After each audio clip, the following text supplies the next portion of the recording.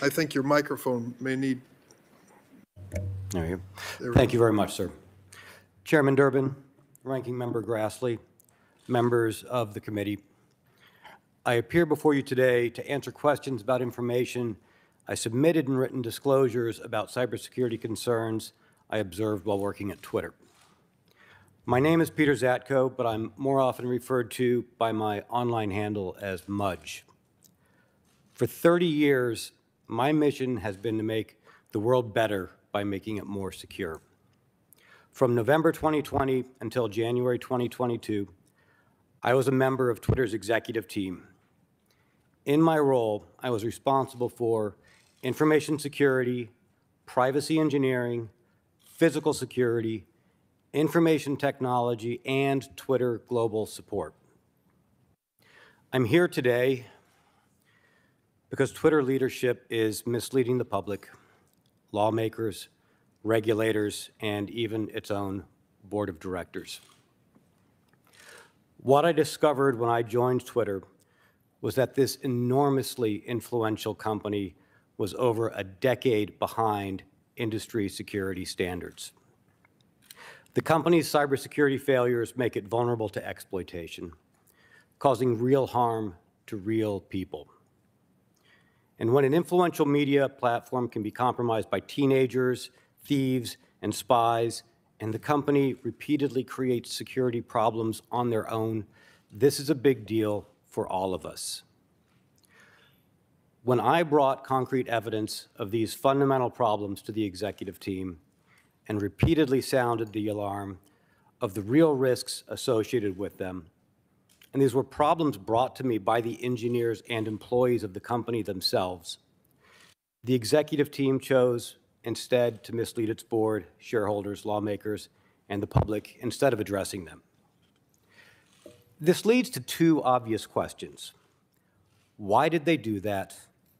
And what were the problems and vulnerabilities identified? And that's what I'm here to talk about. So first, why did they do that? To put it bluntly, Twitter leadership ignored its engineers because key parts of leadership lacked the competency to understand the scope of the problem, but more importantly, their executive incentives led them to prioritize profits over security. Upton Sinclair famously said, "It is difficult to get a man to understand something when his salary depends on his not understanding it." This mentality is exactly what I saw at the executive level at Twitter. So what are the problems I discovered? Two basic issues. First, they don't know what data they have, where it lives, or where it came from, and so, unsurprisingly, they can't protect it. And this leads to the second problem, which is the employees then have to have too much access to too much data and to too many systems. You can think of it this way, which is it doesn't matter who has keys if you don't have any locks on the doors. And this kind of vulnerability is not in the abstract. It's not far-fetched to say that an employee inside the company could take over the accounts of all of the senators in this room. Given the real harm to users and national security, I determined it was necessary to take on the personal and professional risk to myself and to my family of becoming a whistleblower. I did not make my whistleblower disclosures out of spite or to harm Twitter. Far from that, I continue to believe in the mission of the company and root for its success. But that success can only happen if the privacy and security of Twitter's users and the public are protected.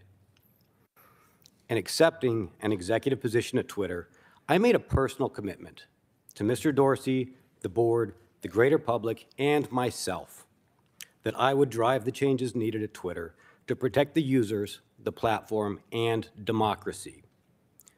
That's what I'm continuing to do here today. I stand by the statements I made in my lawful disclosures, and I am here to answer any questions you may have about them. Thank you.